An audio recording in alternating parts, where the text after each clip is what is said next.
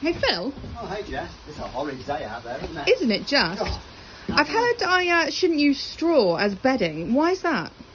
Well, straw is a Phill's product, so you never know what's in those little tubes. It's not a no-no. I'm not saying don't use straw.